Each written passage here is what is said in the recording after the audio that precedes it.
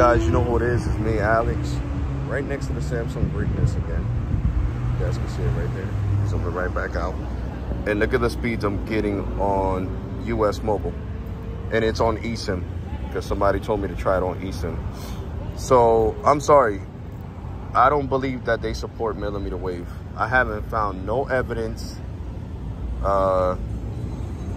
supporting that they connect to millimeter wave. They are on a QCI 8 postpaid, how you call that? Postpaid, how you call this? Postpaid QCI, you know, like they're on a postpaid level for internet with US Mobile, so it's better than visible, way better than visible. And look at the speeds you get. So these are still great speeds, but I want to connect to millimeter wave. If I can't connect to millimeter wave, you're useless to me, basically. All jokes aside, you're useless to me. If I can't connect to millimeter wave, I don't want the service. Like, that's one thing I didn't like about Visible, but I put up with it because it was only $25 a month.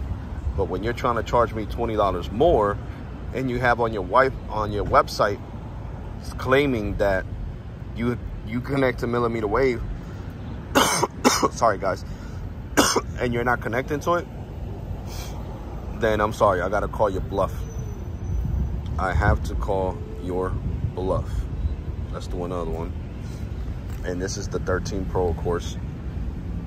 So yeah, guys, this phone does not connect to millimeter wave.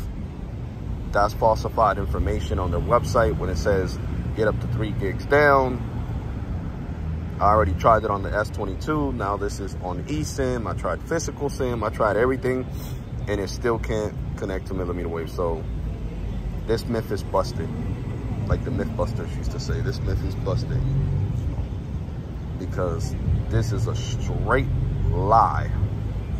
A dog-faced lie. So yeah, get out of here with that nonsense talking about, yeah man, you can connect to millimeter wave on US Mobile.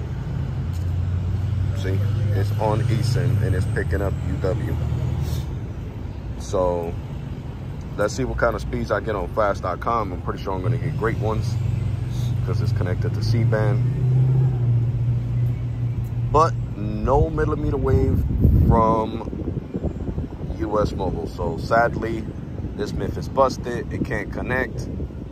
And I guess since they said they can't give me a refund because their policy says that you can't use over a gig in order to get your money back, which I think that's BS.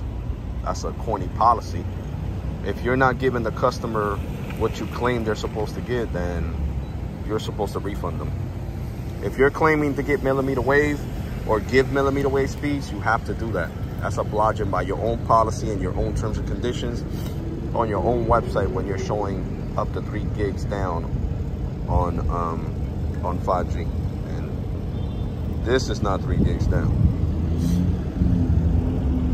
Then every time I call US Mobile customer care, they act like I don't know what I'm talking about. Oh, so what kind of pings are you supposed to get on millimeter wave? Anywhere from 8 to 11, or sometimes even 15 ping, so, or 16 or even 19. But not no 30 something ping, 32 like I'm getting right here, and 3 jitter, that's normal. But you see, no millimeter wave connection on the iPhone 13 Pro. So like, comment, subscribe, and I'm gonna catch you guys in the next one. You all ready? Thank you for watching, guys.